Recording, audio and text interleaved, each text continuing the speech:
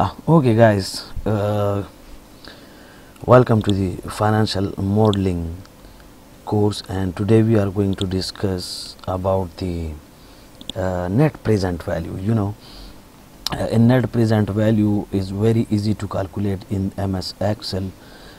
Today let's say we are going to calculate the net present value of this cash flow stream, okay, and we are supposed to calculate the net present value at this time, which is 0, and 0 means today.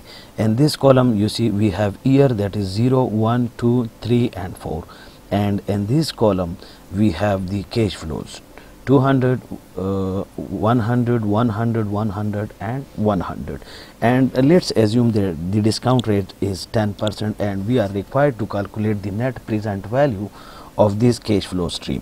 So it is very easy. Let me type the NPV here, and here in this cell I am going to calculate the NPV. So as usual in Excel, when we are going to calculate any formula, first of all we have to type equal sign here, and then you just type NPV. You see the NPV is here. Now double click the NPV, and you see it required some information. This rate, the rate is the discounting rate which you have to specify here, and that is the 10% in our example. So just write here and type comma, and after that you just select all these cash flows and close the bracket here and press enter. You will see the net present value of this cash flow stream is 469.99 rupees. Okay, it is very easy, and I hope you got it.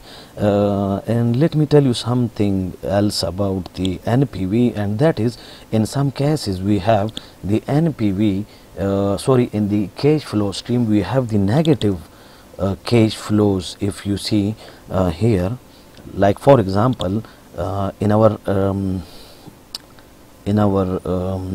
daily life, we have to make investment, and the making investment is negative cash flow. That's why for example we invest 200 rupees today, and after 1 year we have the 100 cash flow, again 100, 100 and 100. Okay, and we are going to calculate the NPV of this cash flow stream, in which we have the 200 negative or cash outflow.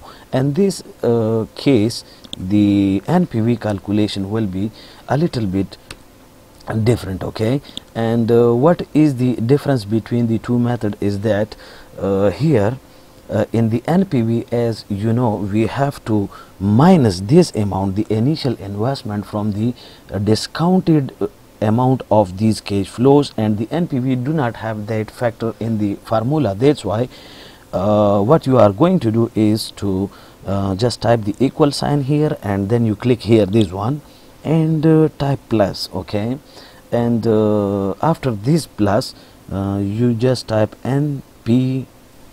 Okay, this is the NPV here again, and the same procedure, you just type on the discounting rate, comma, again the cash flows, select it, close the bracket and just press enter.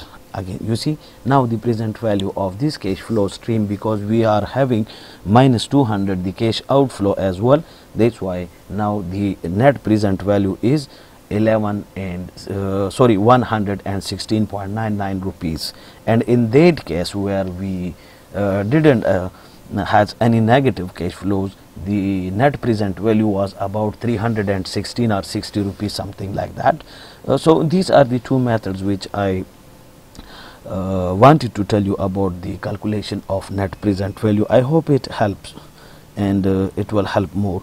If you have any query, or if you want me to do something else in this regard, just comment below and I will answer what I'm supposed to answer. Thank you guys. Now please, if you like and if you understood the calculation, please try to subscribe our channel and share it with your friend as well.